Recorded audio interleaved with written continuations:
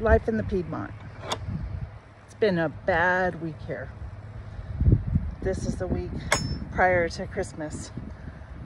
I have had a predator, and I know it's a fox, that has come in and has wiped out my flock, but 3. And let's see, where am I at? This is Sunday, so it would have been Friday night. It came back in my rooster Stonewall. He really fought a good battle, but unfortunately he did not make it.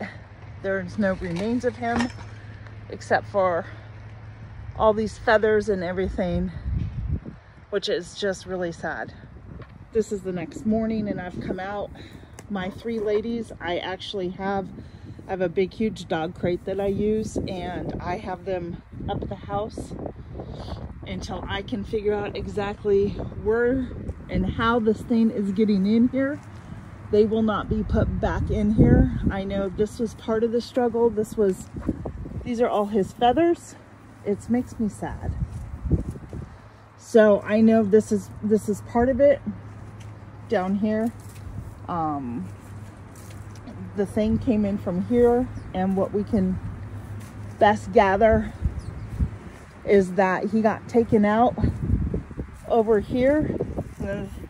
This was all secured. I've dug, and so somehow it just got out here and just taken out. Whatever this is, I've noticed the pattern that it feeds about once every other night, so I'm gonna say it probably has young pups that it's feeding. So I've had people offer to come out and trap it, but yeah, I'm just gonna, yeah, that's just, none of this is good what I'm looking at right now. So I'm very sad today. I have my moments, and you know, it's just part of homesteading. But in the 6 years, I've never had a predator attack in here at all. And I don't know when I'll be getting more chickens. That's going to be a huge choice for me to make, but I know that it's not going to be here anytime soon. It's not a choice that I'm going to make anytime soon. I've got 3 ladies left, and I just know I have a lot to clean up out here and get things secured for the winter. But I just wanted to share with you that, I mean, this is real life, right? It's just real life. There's nothing I can do about it. My rooster did exactly what he was supposed to do, and that was to protect his girls, which he did. And I'm just sad because, you know, it's one thing when you lose an animal just to like death, but when you know it gets taken by a predator, it's just really a different level of hurt. But this will pass, and I will move on. But the girls that I have left right now, I'm out here because I had to get hay for my goats. But the 3 that I have left, I feel so bad for them because they're so scared and so nervous. The one won't even come up. She just keeps putting her head down and tucking down and just won't come up. And I think the saddest thing about this is that Friday night when my son got home, my neighbor had some extra cinder blocks out on his property. So I went over to go get some, and we put them around the perimeter of the hole that I had found.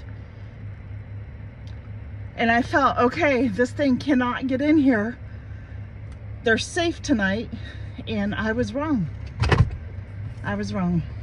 But anyhow, I just wanted to share with you, it happens. I know that it's the circle of life, but it still hurts.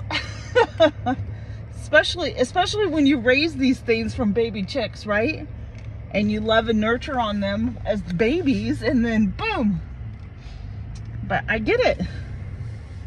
The fox has babies, I'm sure of it. So I'm gonna go up to the house, just fed the goats, and my girls won't even come out of the crate, so it's kind of sad. They're so scared. I just feel so bad for them, but they're safe and they're warm, and that's all that matters right now. So just here, what I take from this is just that I should have been better at securing it, knowing it had been several years. And I feel bad that I didn't, you know, I guess spot that hole, but there's nothing that I could have done about it. It is, you know what I mean? It's not like I didn't try, so I just felt really bad. But okay, that's enough rambling. I'm just rambling now, so. All right, everybody, I'm gonna go. I'm home.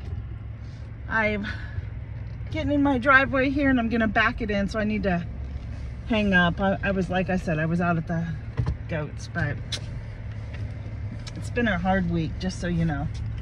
We will touch base soon, friends. Talk to you soon. Bye-bye.